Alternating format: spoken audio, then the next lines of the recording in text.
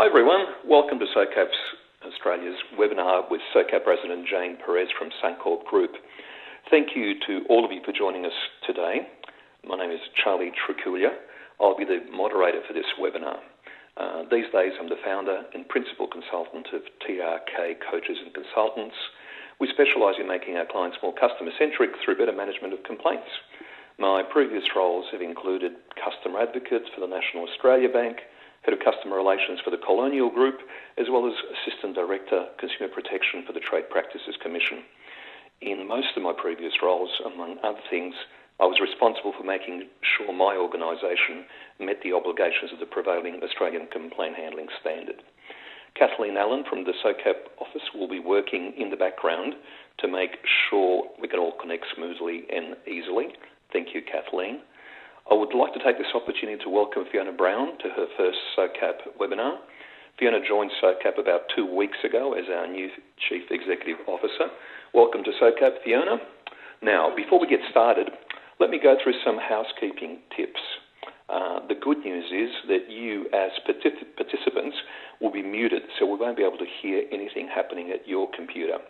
Jane, you're an exception. Please make sure your mobile is off or on silent.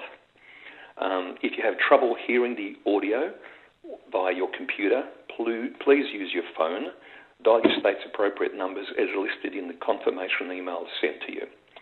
This webinar is being recorded. This means that we will send you an email with a link after the event, all going well in a day or two.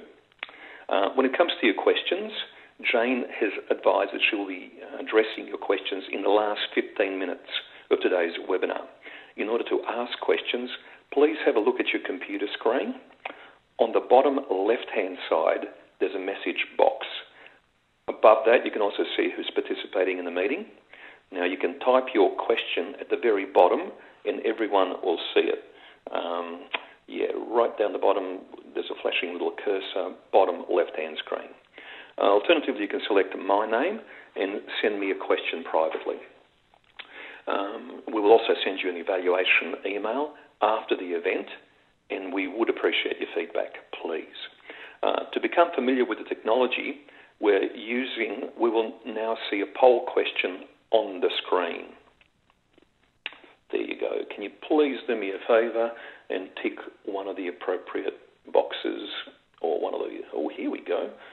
It's all happening. Well, the good news is I can see we've got 36 people that have dialed into the conference, and this technology seems to be working really well. We had about 35% that have used the technology before. All right. Now, it is my pleasure to introduce Jane Pires, our speaker. Most recently, Jane has headed up the ISO 10002 Standard for Complaint Handling Review on behalf of SOCAP Australia and Standards Australia. She's really looking forward to finally being able to share about the finished product, which was released late last month, the 29th of October to be precise. Jane has had 15 years' experience in mediation, conciliation and dispute resolution with the Suncorp Group, a large financial services company. She is an accredited mediator. She holds an MBA with a dispute resolution major. Jane is a member of the SOCAP board and is the current SOCAP president. The webinar participants have already provided some feedback to SOCAP, and we will cover lots of issues today, including the ones we will soon have listed on the screen. Now, I haven't actually got the presentation happening on my screen at the moment, so if Kath or Jane could assist with that, that would be fantastic. But in the meantime, Jane, can you hear me? Yes, good. Good morning, Charlie, and everyone else online with us today. I have access to the presentation and I'm trying to click, but I'm not getting anywhere. So maybe Kath can... You can control that through the black arrows, Jane, through the black arrows on the top of the screen. I'm clicking on the arrows and nothing's happening. I've now got an hourglass, so maybe it will happen in a moment. Okay, let's see what happens. Technology is wonderful, and it's even better. Here we go. It's all happening. Yep. All right. So maybe if we go to the next screen, Jane, that would be... Oh, here we go. So we've got a bit of an overview of the things that we'll be covering during this presentation. Jane, let's kick off the formal part of this webinar. So, Jane, let's begin with an easy question to start the formal part of the webinar. What was your role in the development of the new standard? Thanks, Charlie. My role in the standard has been ongoing now for quite a few years, to be very precise with everyone. We were in discussions with Standards Australia for approximately 2 years before we actually started the committee process about what the process entailed to actually look at the revision of the standard, and the fact that at this time the standard was a number of years old, and that the complaints world had changed so much in that time, and we had to start through the whole process. So establish our business case of why we felt it needed to be updated and get support by a number of industries to actually say, yes, we would be willing to participate in that type of a review. Then we had to put the application to Standards Australia for them to consider it, which in the end they did, which was great news, and that was for us the beginning of 2013. That process started, even though we had approval at the end of 2012 by Standards Australia. So it's been a bit of a journey to get us even started looking at the standard.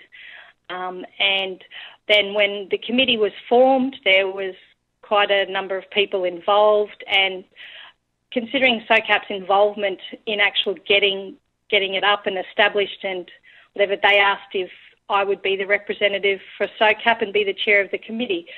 And I was very honoured and pleased to be able to take that role within the committee to ensure that there was representation from the broad membership within SOCAP to ensure that we got all the views and all the issues we could possibly consider and on the table for discussion through with the committee.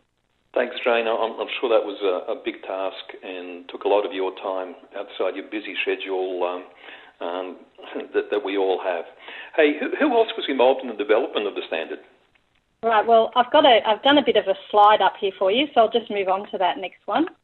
And I'll see how smart everyone may be if they can work out the colouring that I've used in this slide. And the acronyms.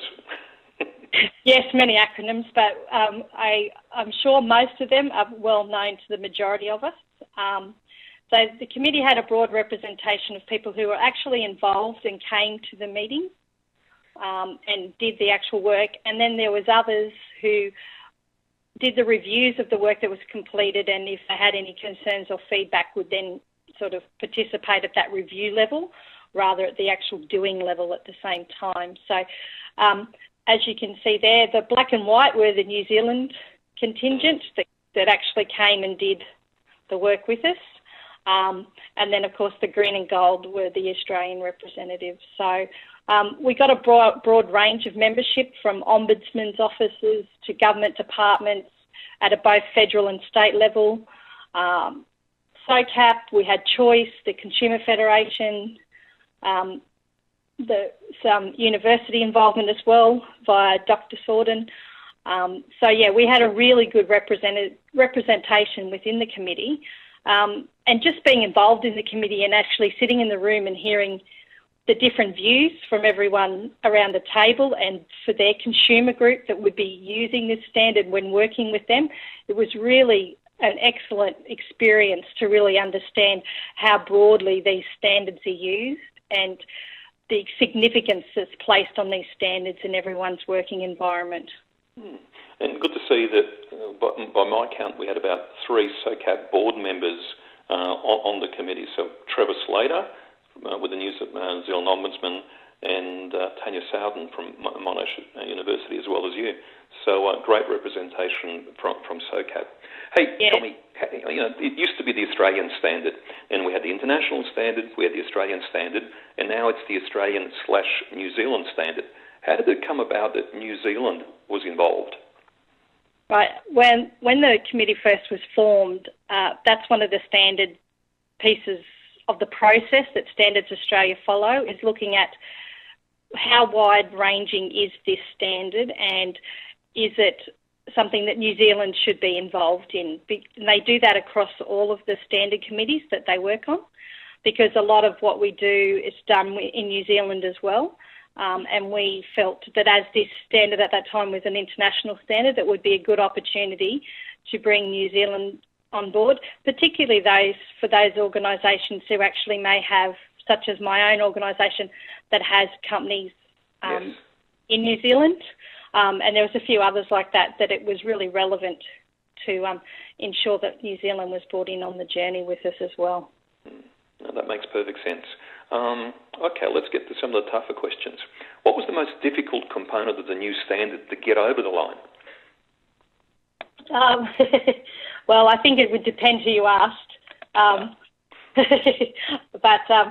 look, there was a lot of talk amongst us about the change of being a complaint handling standard to a complaint management standard, and the difference of those 2 points from, the committee members, but also to the people who are going to use this standard in their business, to the consumer at the end and what that would look like. The change of focus and the written style of the standard was probably the most difficult component and it wasn't so much to get it over the line, but to actually really get the focus and the continual focus throughout the standard, because prior to the standard prior was it had a quality focus. So it was really about the process and the definitions, and they all needed to be done to this standard.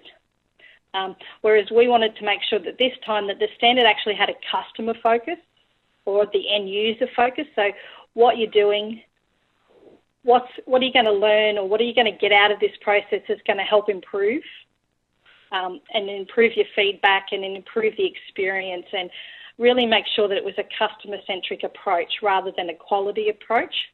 So that was probably difficult for Standards Australia to do as well, because it's a real change for them in this type of a quality. What had been a quality standard for so many years, we were now looking at keeping the quality component there, but putting a customer focus on it as well.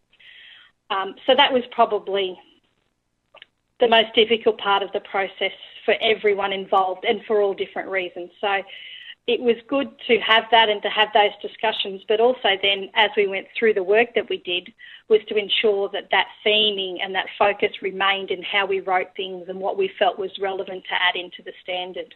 Yeah, it seems to be a really practical sort of a standard, so not so much theory, but there's lots of practical stuff and lots of practical suggestions, annexures to the standard.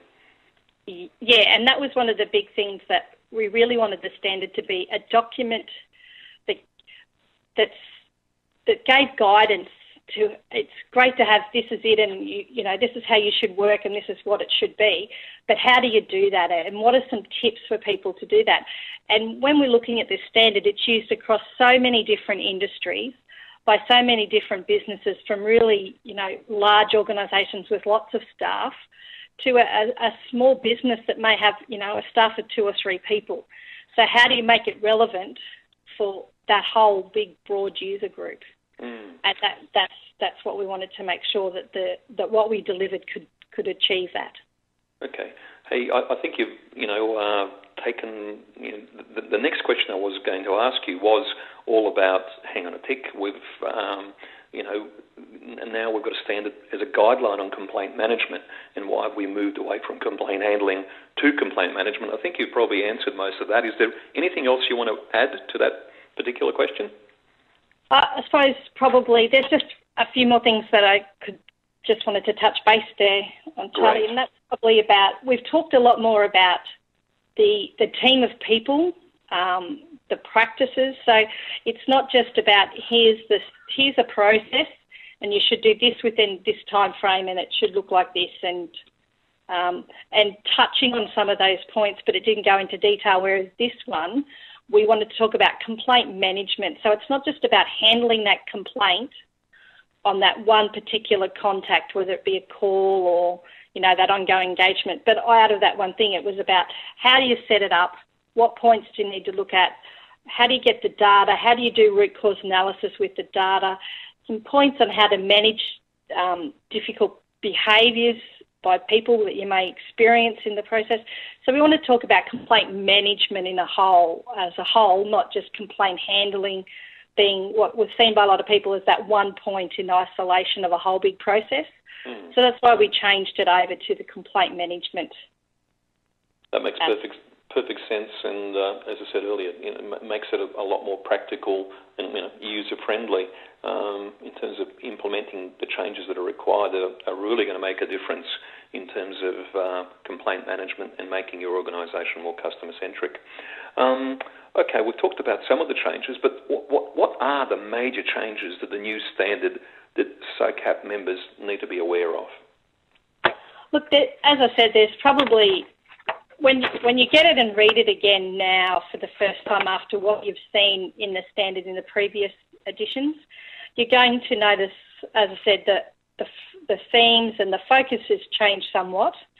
But probably the big thing is that we've added a social media aspect to this standard now, and it's about any organisation, no matter how big or small you are, majority of them have some sort of focus or customer contact point in the social media, and it'll be across various channels. So more and more people and the younger generation are actually using those channels to complain. And it's talking about how do you address that, and how do you bring that into the standard complaints process that you're going to operate within your organisation. And it's things like understanding if you're going to offer that channel like for 24/7, then you need to have a complaints process that's going to be able to be used 24/7 by whoever is monitoring your social media channels.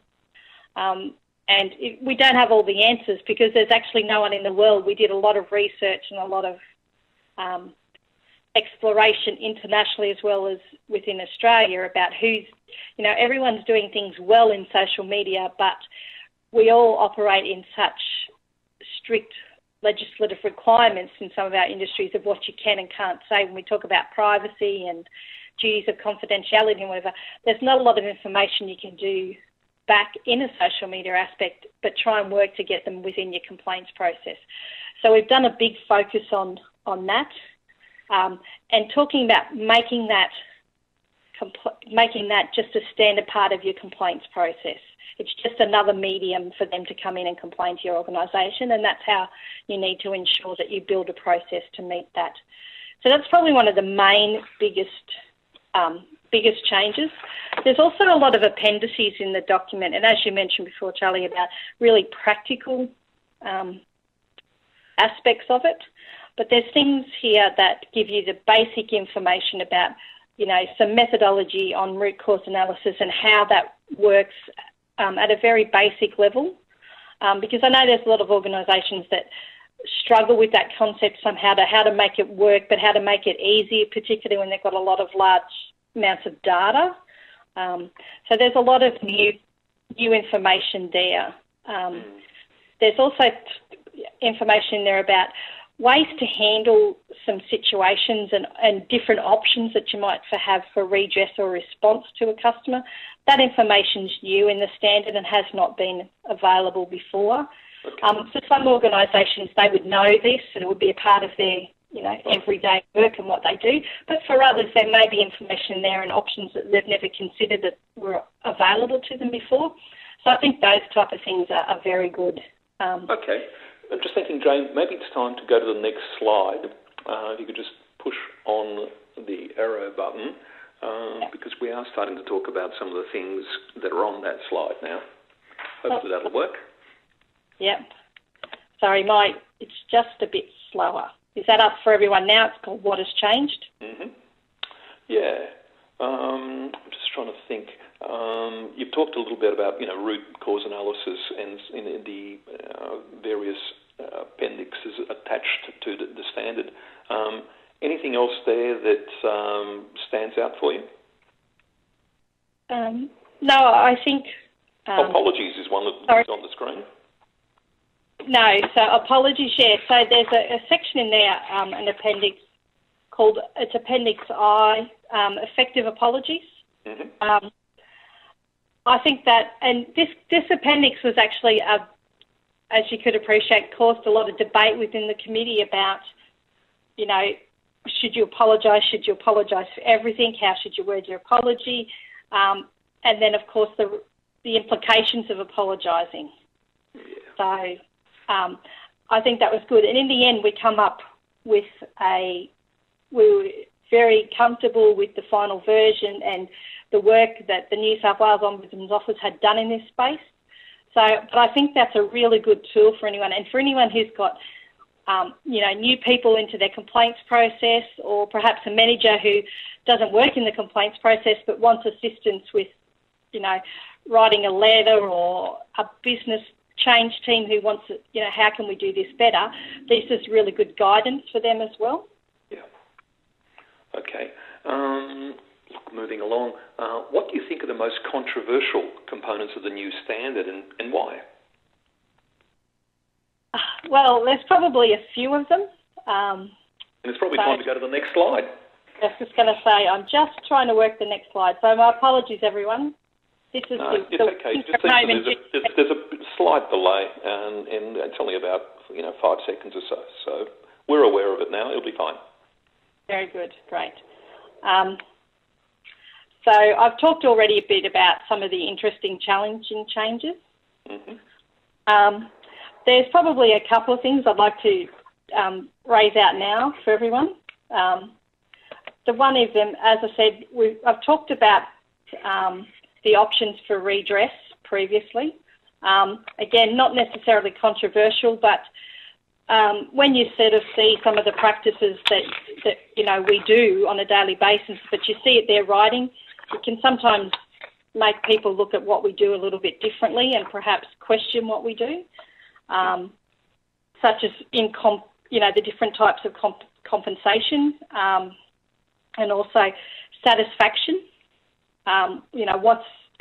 What's my version of satisfaction in a complaint will be different to the person sitting next to me. So the options for redress, which is Appendix J, that's probably going to be a bit controversial to those who are reading and understanding this standard that are probably outside the complaints process, that don't deal with this type of activity on a daily basis.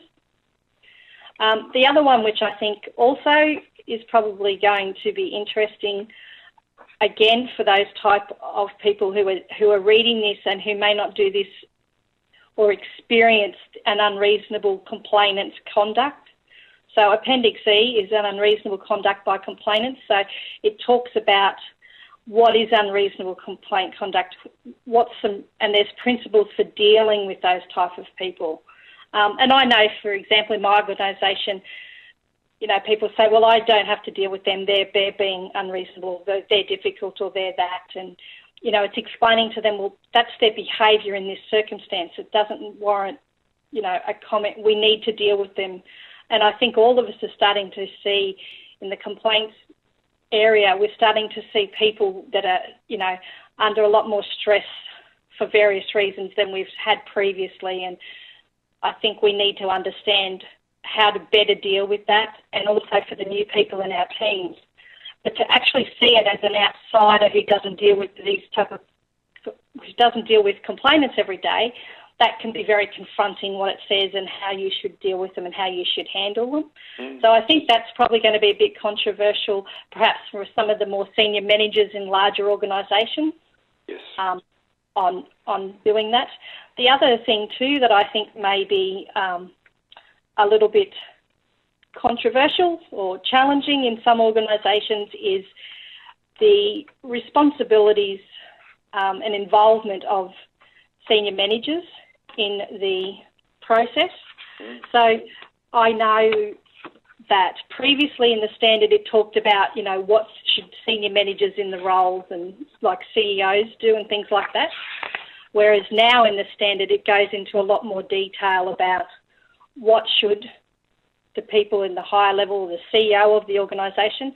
So we've determined it to be CEO, but it means, the most senior manager, the president, the minister, whoever it is, has the ultimate responsibility. what their responsibilities are in the process. Yes. And so there's a lot more detail and not more specific in that. Not only is there, a lot more detail, I've got a private question from one of our listeners that basically says, hey, the international standard 10,002 was published in July, but to me it was a slight amendment.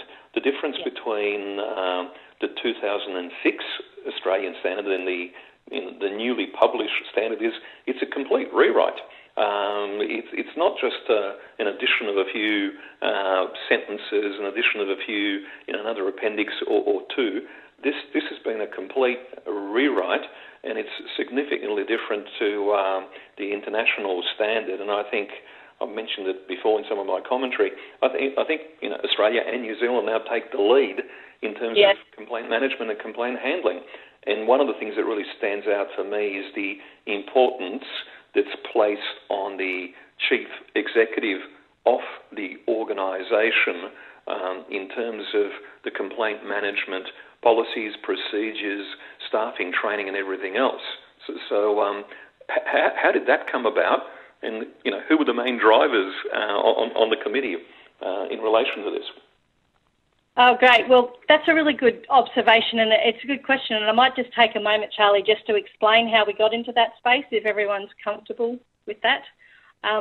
So when we started this process and we got approval to proceed to revise this standard, we commenced the work and we were working underway, and we also put the proposal to the International Standards Committee. Mm-hmm. And said this is what we were doing, and sort of suggested that they may wish to do this as an international standards review. And at the time, back from the international standards, they said, no, we're comfortable with the version as it is. We believe it's still current, and we don't want to do it as an international standard at this time. So we then determined, well, we believe we need to do this work. We believe it is actually... We're nearly 10 years down the track from the initial release of the ISO standard, and we believe that the world has changed a lot since then, and we then agreed to proceed to write it, and we were going to do it as an Australian and New Zealand standard. And that's what we've proceeded down that path to do. Now, the ISO standard updated their current version of the ISO standard back in July, but it was very minor amendments to some wording in the standard, not the level of work that we're doing now. And since we've finalised this, we've provided the copy of it back, and now they're going to want to look at, when they do the next review, of actually reviewing that standard and looking at what we've done here, because they can see the significant differences now in what we've produced now to where the ISO standard is. So I do expect that sometime in the not too distant future we're going to see this release back out as an ISO version as well. But there is a process involved in that, and after my experience in understanding the standards process, it's not going to happen very quickly with the international level, but it will happen. So the message I've got here is, if you're going to spend a bit of money, spend it on the new Australian New Zealand standard. Don't bother with the July edition of the international standard. Does that sum it up? Yes, that's correct. Absolutely. A better way to spend everyone's money is to do it with the new Australian New Zealand standard. Okay. Anything else you'd like to add on that particular issue? Anything about the responsibilities of the executive officer and how all that came about?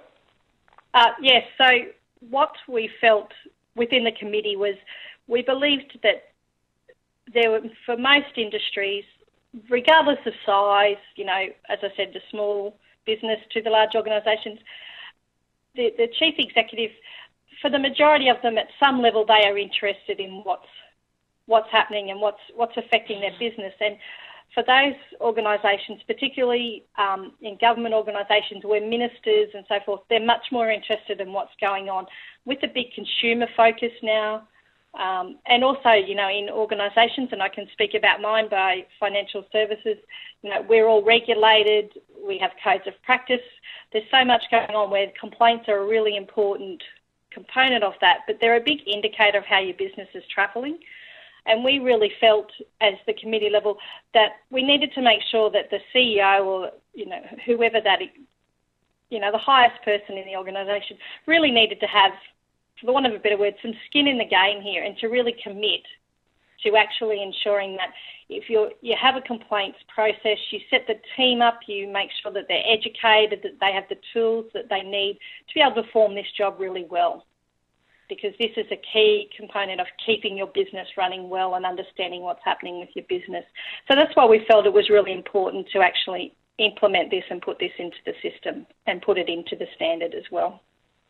No, I think that's a fantastic development. With my background, I remember a few years ago, 2006 to be specific, when that standard came out, I think everyone sort of sat back in the organisation I was with at the time and waited for someone to do something about it. And I can tell you that no one certainly bothered to tell the Chief Executive Officer that they had some responsibilities. When I finally did tell the Executive Officer they did have some responsibilities, that's when things really started to happen. So I think to go into this much detail is fantastic.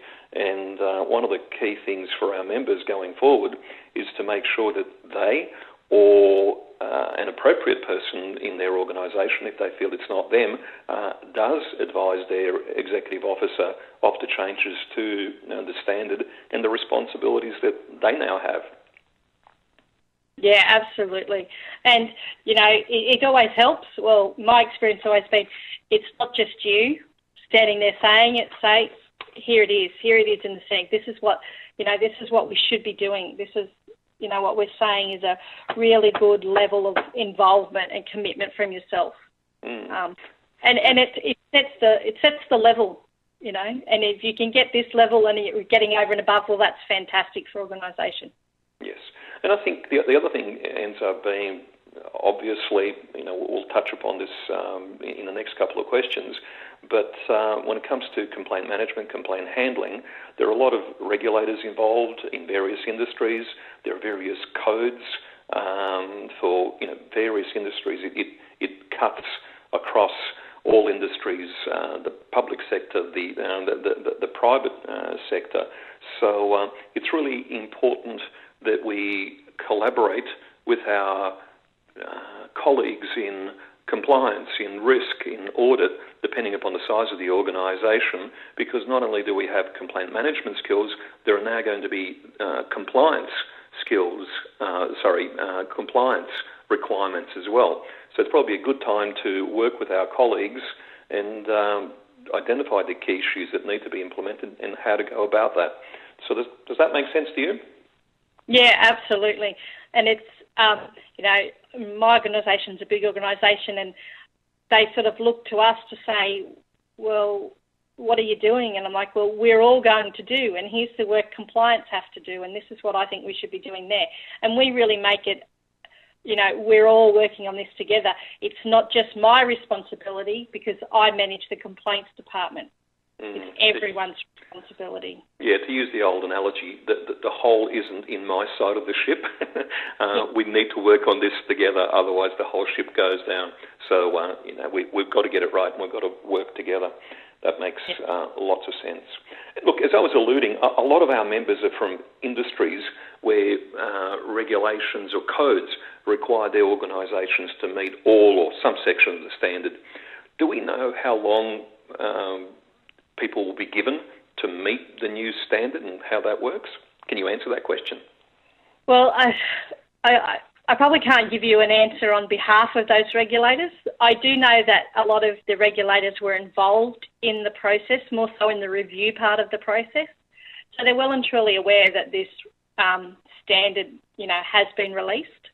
But I think it's going to be a little while before they actually, get it reviewed. So, for example, with the regulatory guideline that we all have to follow now in financial services, regulatory guideline 165, I know that eventually we are going to have to, they will review that and we will need to adhere to it.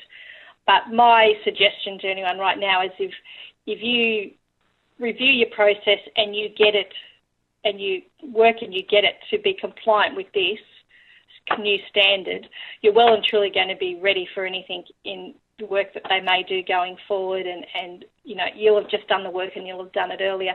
Plus, you're going to have a process quicker than others have or competitors have that actually meet this new standard. So I think there's a win-win there for you regardless of what happens.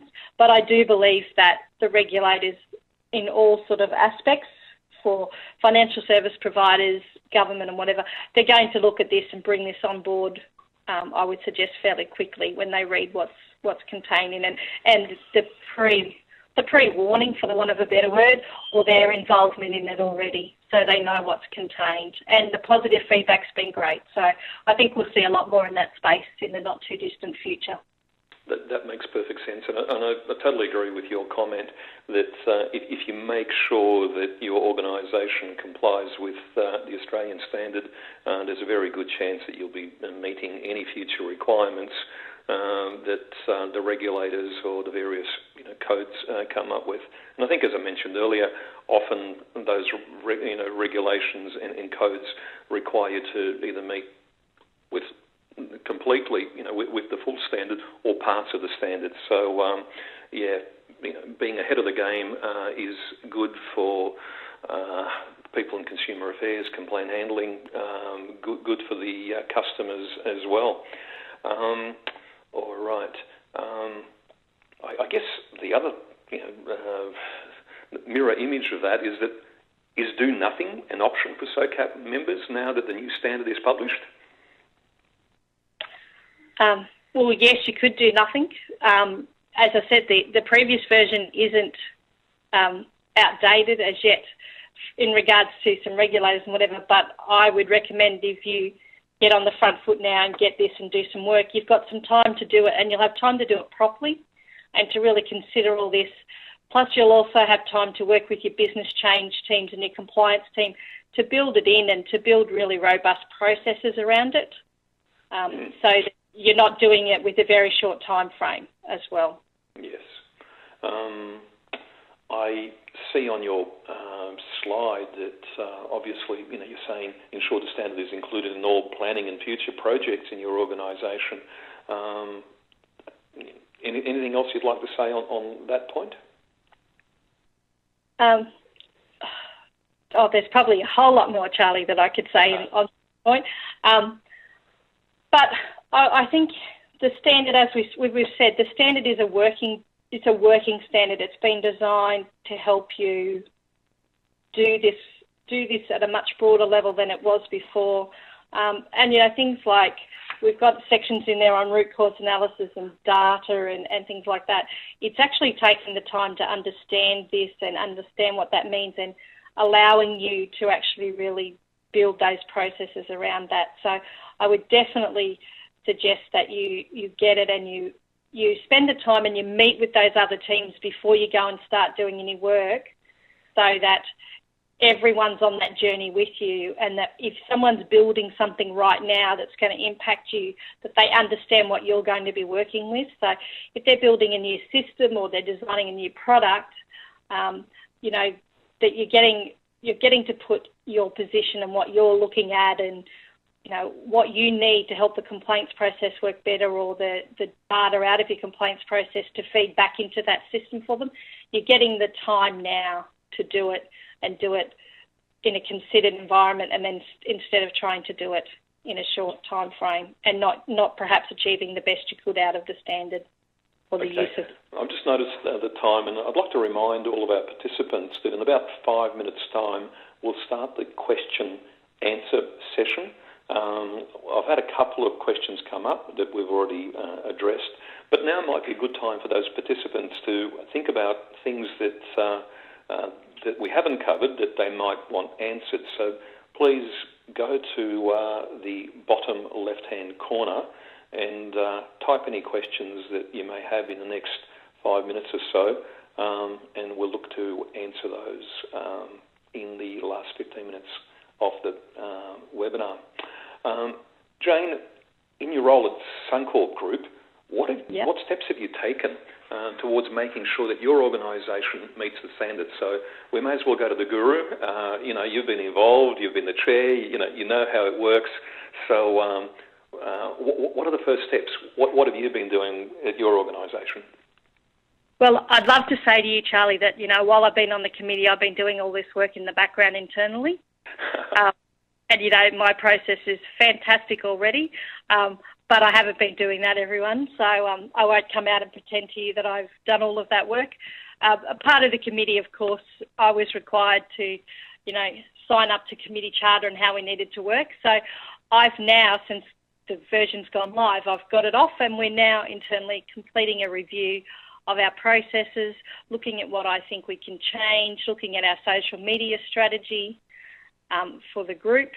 So, I work in a big organisation that has separate business units, but they'll all have their own social media strategy. But how do I ensure that it's going to hit the mark for what we need it and, what I need as well across that? So they're the type of things I'm doing right now.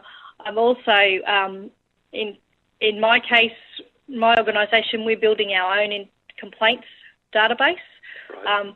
And this has worked really well now for us because we're looking at the root cause analysis information and some of the other information in here and determining how we can sort of automate the root cause analysis process in the system as we're building it, instead of trying to do it at the end or when it's too late, and then you're doing all these workarounds to get the data out. So I've taken, some action like that.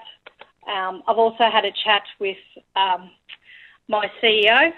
So he was so pleased, and I said, I want you to do some more in this space. And he's like, really? Do I have your job as well as have to do my own? I said, yes, that's what I employ you for. But anyway, I'm very lucky I have an excellent group CEO who is really committed to the complaint handling and making sure we get it right. So, I believe I'm probably one of the luckier ones out particularly in my industry. Yes. One of the other things I've also done is that I have considered, when we talked before about the CEO, but also the skills and attributes of the staff within your complaints handling team.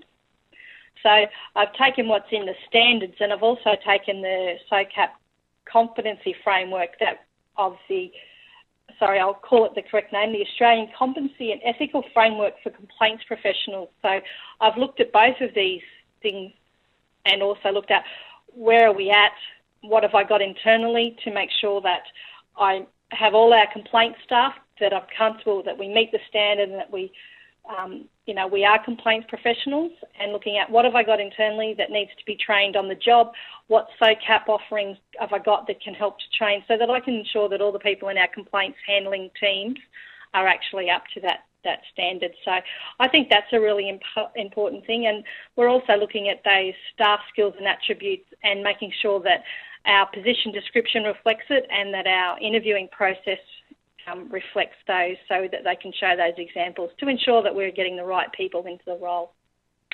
And at the end of the day, look, that's what it's all about, right people in the right role with the right skills and the right training. And of course, that's a really good segue into the next question, and that is, what is SOCAP planning to do to help its members in meeting the new standard? Well, there's a few things going, and Charlie, I will allow you to talk a little bit more about, some of the work you're going to be doing with SOCAP going forward.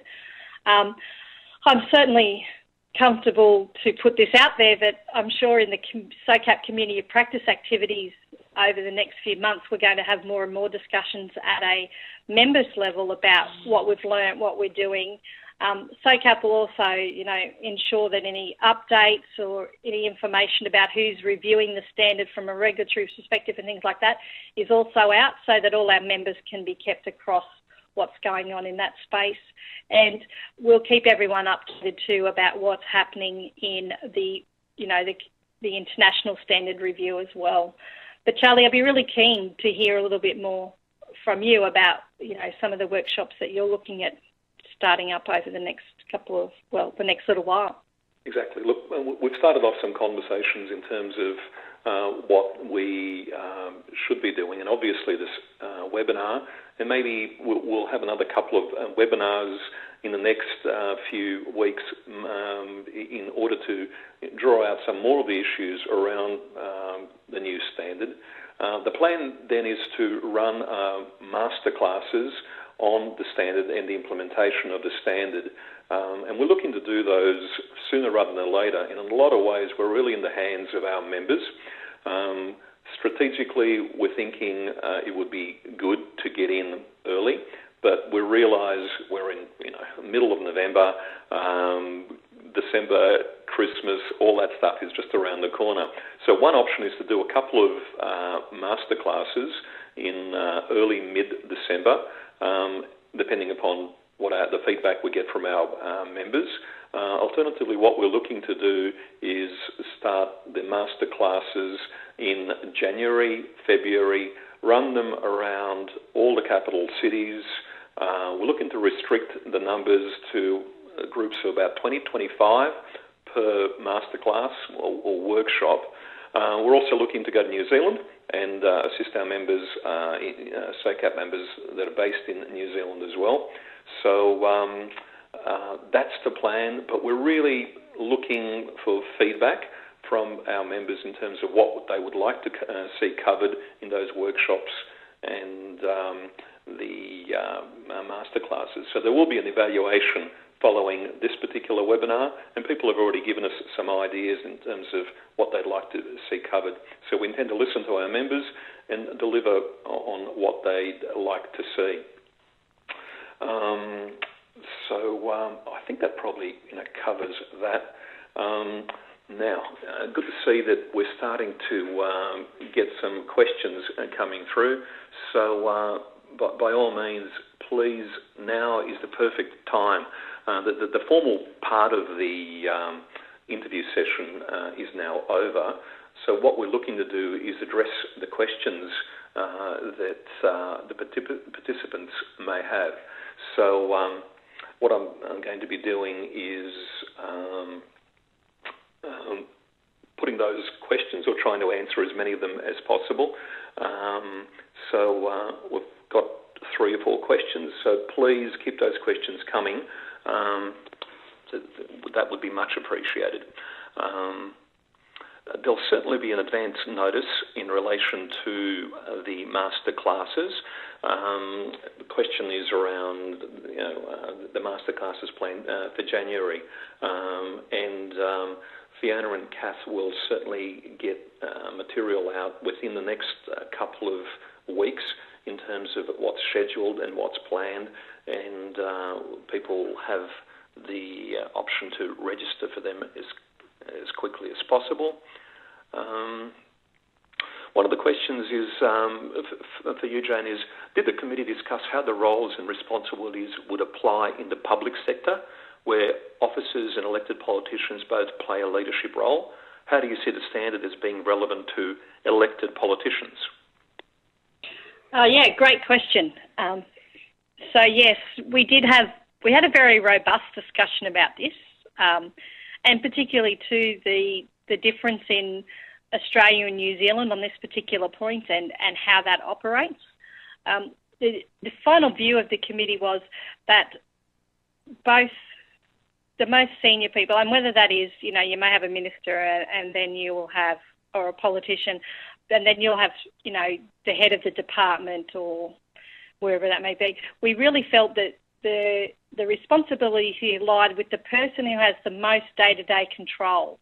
So that may, in some circumstances, be the elected politician, but others it may be like a CEO or someone who sits there and manages the staff and manages the processes and takes the accountability and responsibility for that, because they're ultimately the ones who are going to be on the line for the performance, whereas the elected politician doesn't necessarily have that role and accountability. But we also believe that these standards could be applicable at either role that the person may have in that senior executive level within the government. Okay. I hope that explains that for you, Jason. Okay. People have highlighted the fact that annual leave is coming up, and let's make sure that the work we're doing doesn't necessarily clash. So look, we'll certainly take that on board and schedule the appropriate webinars, masterclasses as required. And I think one option is certainly to wait until late January, February to do that. But we've also got a few people telling us that they'd like to see something before then. So we'll take that on board. Now, Lorraine asks a good question. How do the skills section in the standard relate or complement the new framework SOCAP is working on with Monash? Oh, great. Excellent. Well, we were very lucky, Lorraine, to have Tanya Sordon was involved, Professor Tanya Sordon was involved in both the professional standards, but she's also a key committee member. And a lot of, and I worked on both these activities with Tanya. But a lot of the skills that are in the framework document are very similar, or a different word, for example, of what she's in Appendix F in the standard. So we talk about the framework skills as tone of voice and demeanour, communication, problem solving, and that's what it's called too in the standard. So it's strong oral and written skills, it's questioning skills, it's interpersonal skills. So I believe that they really complement and match each other in a lot of ways, and I haven't found a whole lot of difference in my assessment and that the work that I'm completing. I also know within the framework that the framework actually goes really well with the standards because it talks about it's a very shortened version in a way of a lot of the more detailed information that is in the standard, such as an impartial practice and the information provided by the complaints professional, confidentiality, procedural fairness, and all of those which are components of what is in the standard. So I think the two documents work really well together and will ensure that we have a really well-trained and well-set-up process, but also that our team members working within the process. One of the things that I've discussed with Fiona is the possibility of, running another couple of webinars, and I think Professor Tanya Sordon would probably be someone that we'd be interested in interviewing to get her perspective on these things, because obviously very much in tune with what's going on, was involved with the development of the new standard. So that's certainly a possibility. I'm just trying to think. We are now very close to time. Looking forward to maybe one or two more questions if we've got them.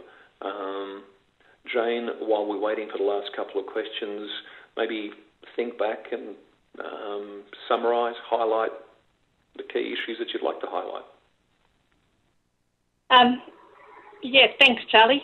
As I said, the key things I'd like to highlight for you is that, again, this standard gives you much more, it's much more broader, and it gives you a lot of practical information in the appendices to actually help you deliver what you need to deliver, and some of those ideas that you sort of had but you've got no real information, or you need a little bit more guidance or a bit more practical information to implement them.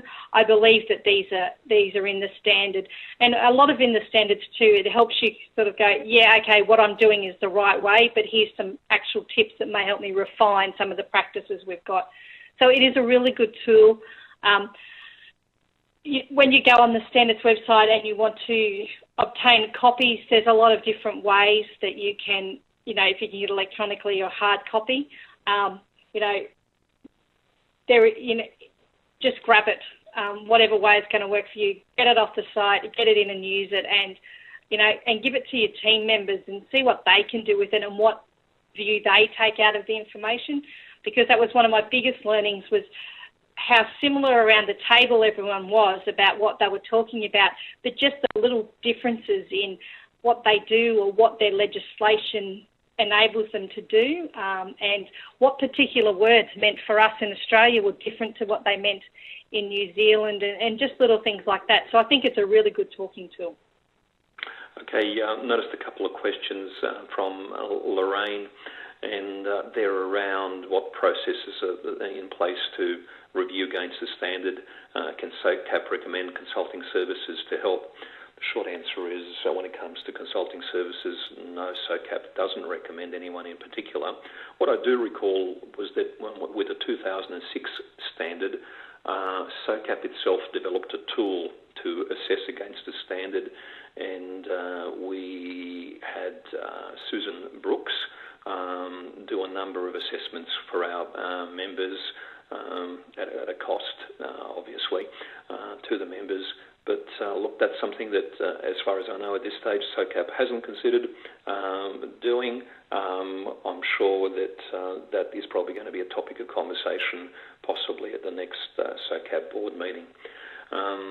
And Lucky Last, Margot says, could you say more about the new framework being developed with Monash? She's not familiar with it. So just maybe, 30 seconds on that point, and it'll be time to finish up. Great. Okay, Margot.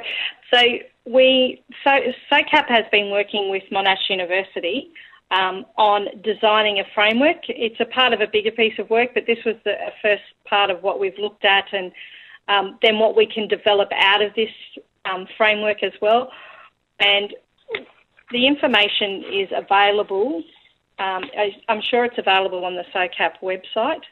But the framework itself talks about, what we did to develop it and who was involved. And there was a large range of industries and people involved. And it talks about the framework, what it was, and it talks about starting a complaints process and the role of a complaints professional, because that's what we as an organisation felt that, the level of commitment and people put to this career needed to have some more recognition around it, and how could we bring that to the table. And an opportunity came up for SOCAP to be able to be involved in this project and to develop this framework. And we've worked with Monash, and we've come up with what I think is a really good framework document. But Margot, I will ensure that we get a copy of that framework sent over to you, and if there's anyone else that would like a copy, please let us know, and we'll make sure that the framework's sent to you so you can have a look at it as well. Jane, there's only one thing to say to you, and I'll do it in my Elvis voice, and that's, well, thank you very much. And thanks everyone else for participating in today's webinar. Please take the time to fill out the evaluation survey for us. We'd really like to see that. And don't forget, stay tuned for notification about our upcoming workshops and standards. We'll get those to you as soon as we can. Thanks again, and Elvis is leaving the webinar. Bye now. Thanks very much, everybody.